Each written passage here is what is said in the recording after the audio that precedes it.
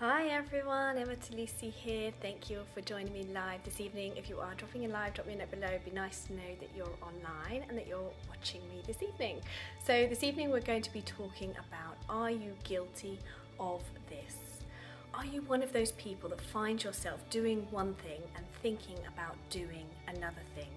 Maybe you're at home and you're playing with your kids or having family time, but you're thinking about what you could be doing at work, or you're thinking about what you should be doing within your business, or maybe you're thinking about what you're going to be cooking for dinner that evening.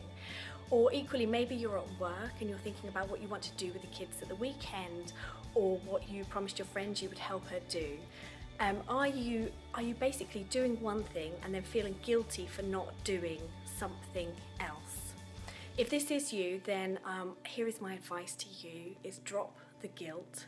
You can't do one thing well whilst you're thinking about 10 other things that you want to be doing. So you need to release that guilt and let it go. So here is my advice. I've got some top tips for you basically. Is if you're doing one thing, really focus on that one thing that you are doing and do it well and do it with joy and do it with enjoyment in your heart. And if you have thoughts that come into your head, then what I want you to do is just have a pen and paper handy, so that if you're thinking about things that aren't the task at hand, then just jot them down on that piece of paper, or maybe write it down in your diary, or you could save it to the notes on your phone. There's lots of places. And just get it out of your head so that then you can focus on that one task that you are doing right there and right then. And you can come back to those things at a later date. And a great tip is to actually schedule your time.